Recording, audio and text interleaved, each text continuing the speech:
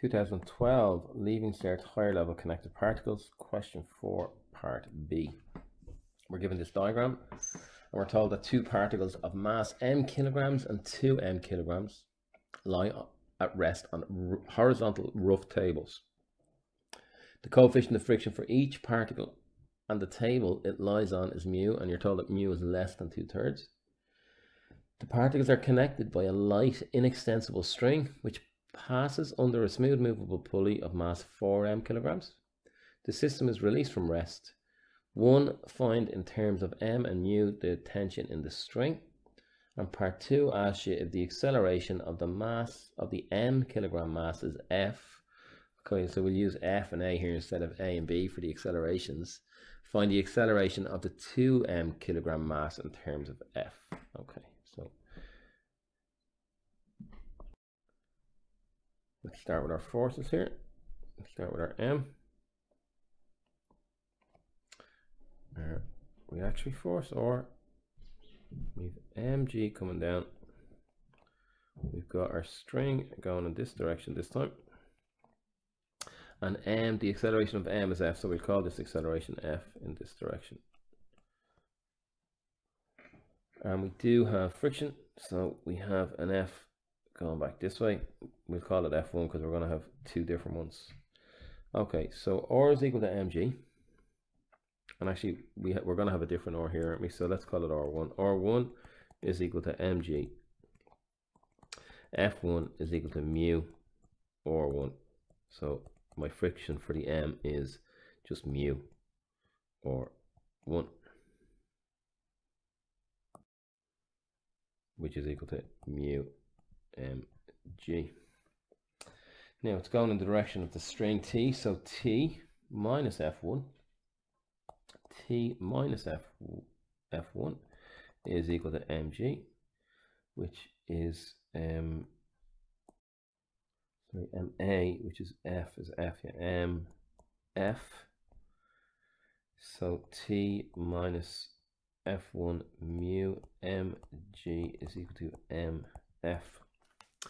We know we're going to need to get this acceleration for when we have the two accelerations for this guy. So just divide by f to get t over f minus, sorry, we want to get f, not divide by f, divide by m. T over m minus mu g is equal to the acceleration f. Okay, let's look at the 2m kg mass 2m. The string is going in this direction.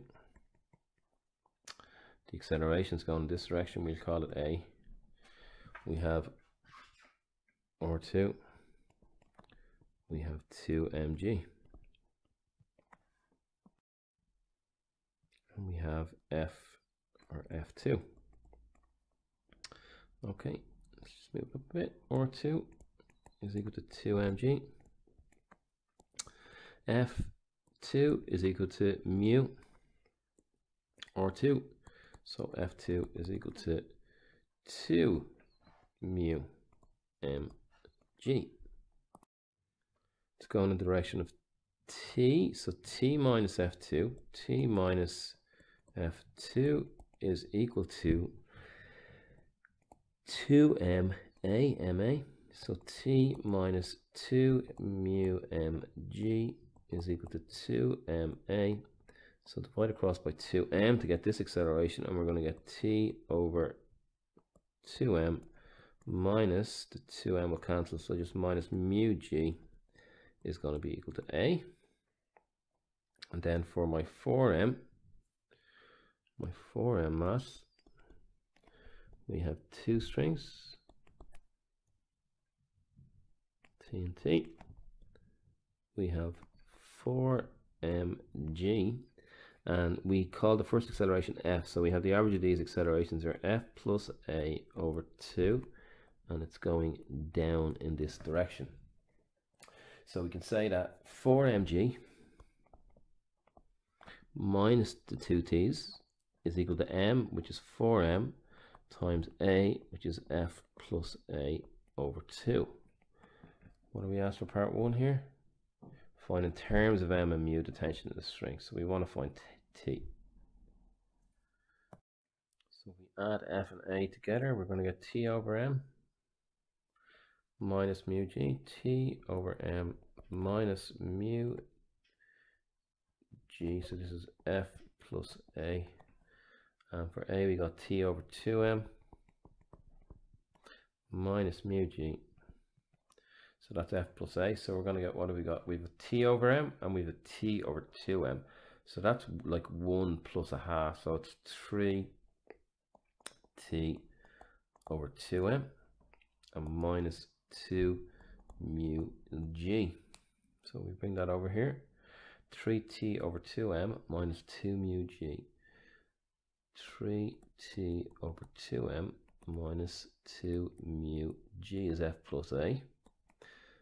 This 2 we can eliminate with the 4, divide in twice, so we're going to get on the outside of just f plus a, we're going to get 2m, and we have 4mg minus 2t over here. So I can definitely divide, no, what can I do first? So I can divide these 3 by 2, probably the best way to start anyway. So we get 2mg minus t is equal to m times 3t over 2m minus 2 mu g. So 2mg minus t is equal to, that one and that one will cancel when we're multiplying the m by the 3t over 2. So it's going to give me 3t over 2 minus 2m mu g. We want the t's together. So I've got negative 1 here, so imagine that going to the right. We have 1.5 plus 1, which is 2.5. So we have 5t over 2 is equal to, so that's gone that way. So we need to bring this guy the other side. So we have 2mg plus 2m mu g. So if I divide by 2, I'm going to get 5t, no, multiply by 2, I'm going to get 5t is equal to 4mg plus 4m, I can't write mu's, 4m mu g. So we just want t. So, well, we have got something, let's factor out 4m here, or we 4mg actually, 4mg by 1 plus, it's going to just leave my mu, and I divide across by 5, I'm going to get t is equal to 4mg times 1 plus mu over 5. So that's the first part. Second part. So we are asked to find if the acceleration of mkg is f, well that's what we allowed it to be. Find the acceleration of the 2 mkg mass in terms of f.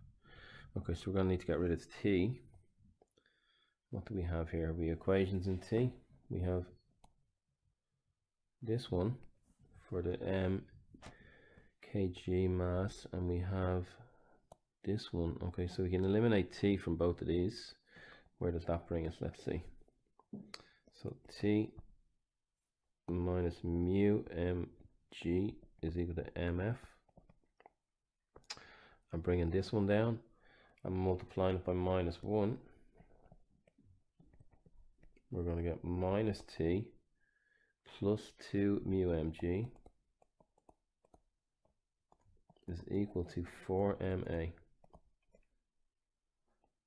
That will eliminate our t's to give us mu mg is equal to mf plus 4ma. Sorry, no, I have not multiplied that by minus 1. Why did I was multiplying it by 2? It's going to be minus t plus is equal to minus 2ma. Sorry, minus 2ma. Minus 2ma. Okay, where does that leave us? I can divide across by m to get mu g is equal to f minus 2a. So we need another equation. So we need to get rid of our mu g's. So what other equation? When we have this one for t. Let's find another equation in terms of t that should help us. So if we have a simple equation in t, Now here's what about this one here. T is equal to mf plus mu mg. T is equal to mf plus mu mg. That might help us here. We can get our mu g in there. Just double check that equation. T is equal to mf plus mu mg. So that will be equal to this one, and then we divide across by m, we're going to get our mu g's, and then we can find out what mu g is and let it equal this one. I think is the best way to do this question. Seems a bit long-winded. Maybe you guys will come up with a better way. Equals 4mg by 1 plus mu over 5. 5 by m. We're going to get f plus mu g is equal to 4g. I'll multiply this out. 4g by 1 and 4g by mu plus 4 mu g. And both of those are over 5. Will that help me? So would it help me to get mu g here and let it equal that one? That might work. Try and get them on the same page. So we have, well, we have this is in terms of mu g. So let's see, and this is a mu g. So let's see what f is equal to. F is equal to 4g over 5. 4/5 minus a full one is going to be minus mu g over 5. So I'm going to need to multiply by 5. Again, 5f is equal to 4g minus mu g. So now I can get mu g now. Mu g is equal to 4g minus 5f. Now this should help. That's mu g in terms of g and f, and we have mu g in terms of f and a. So why don't we let this equal this? So we're going to get 4g minus 5f is equal to f minus 2a, and we're looking to get a in terms of f, and g is just a number, so we have what we need now. So to get a, it's going to be, if I bring 2a to the left, I'm going to get 5f plus f, which is 6f, minus 4g. So a is equal to 3f minus 2g, or a is equal to 3f minus 2 by 9.8. A is equal to 3f minus not equal 19.6. That's a in terms of f, and obviously a number in there too. So a tricky enough simplification in the 2012 Part B question.